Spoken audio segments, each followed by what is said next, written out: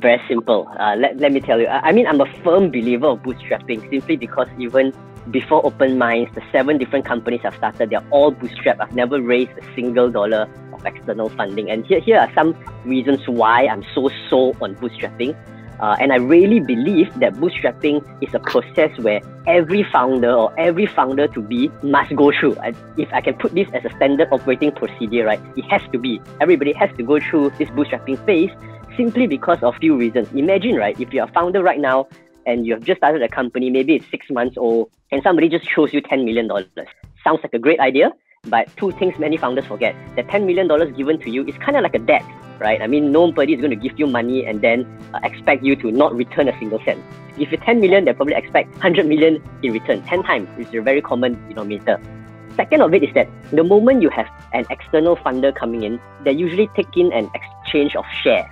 So that takes a certain form of equity, and here comes certain problems. When you have equity given out, this means of additional shareholders. This means that decision making right now in the company, it's not just you and your co-founders anymore. You have external parties coming in. You have to also take into consideration their experience, their input. Yes, they may not control the company, but because they give you money and they have shares, you also need to take care of their well-being. This means that right now, you as a founder, your focus is now divided in 2 parts. You have to grow the company because that's what's expected of you and that's what you want to do. But at the same time, you need to manage expectation of the shareholders. So you're already splitting your focus from the onset. That's the first reason. The second reason is that when you raise funds, I always believe that you won't stay in the same valuation for a very long time. So your 1% now or your 10% now could be very different many years in the future, which is what we want. It's a good thing, right? But if you draw a comparison for the 10% right now, you may be only raising, let's say, $100,000 or $1 million compared to maybe in the future, your 1% could be raising a whole lot more than what you're asking for today. And I think the worst part of all is that many people get the money and don't really know where to spend or how to spend it on, right? And bootstrapping actually allows you to go through that process because you don't have money, right? So you kind of need to do everything on your own, whether it's closing the deal, right? You're making sure that every penny spent is counted well. Exactly. And that's, although it sounds really bad, right? That you need to always count your bank account. I tell you, I've done that many times. You log into a bank account, we're counting, okay, can we hire, can we do this, can we not do this? It sounds like a very stressful process, and it is, but through this process, you actually learn what works and what doesn't. And that's very valuable for a founder because now you know how much is needed to hire somebody for a job. Now you know how much it takes to spend or reinvest to get what kind of a result. And that, I think, is the biggest benefit of bootstrapping.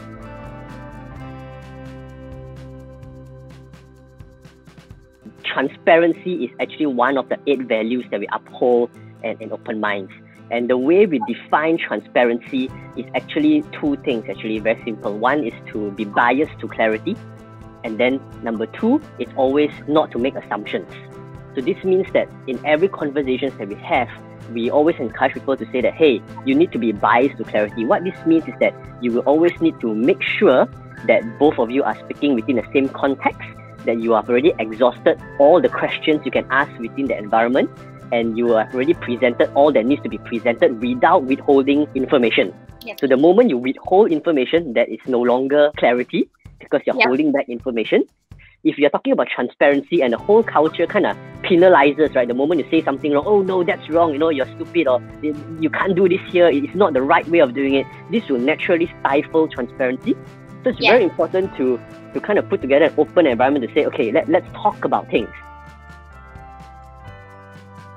I think there's huge untapped opportunity on LinkedIn. A lot of Malaysians still use LinkedIn as a platform for job hunting or job seeking, right? Nothing wrong with that, but that also shows the immense potential for entrepreneurs to actually build your brand. I mean, at the very least, it helps you appear in search engines. So I think at one point, it's great credibility, great searchability. But number 2, as an entrepreneur, LinkedIn is also a great way for acquisition, right? People use LinkedIn to acquire talents, which is one part of it, which is great. That's what we are also doing right now. But at the other hand, it's also a great way to acquire leads based on the content you post, the content you share, the people that you engage and connect with in LinkedIn.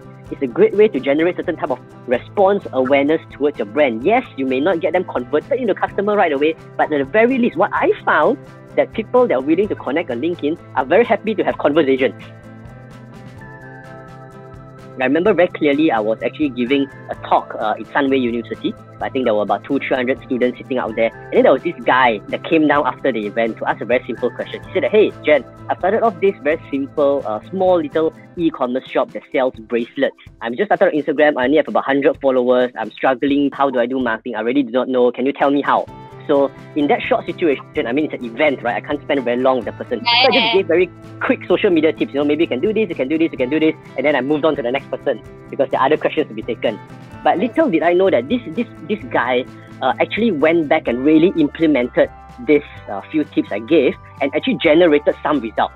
So from earning a couple of tens to hundreds, right now he was earning a couple of thousand through these very simple tips. He really put his heart and soul to it. And when he achieved that, he was so excited. He kind of stalked me on Facebook, dropped me a message, and to say, can we meet up again? Do you remember me? Can we meet up? I want to seek a bit more help.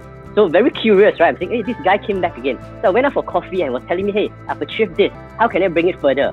So this time was more intentional because it was one-on-one. So I gave him a few more tips.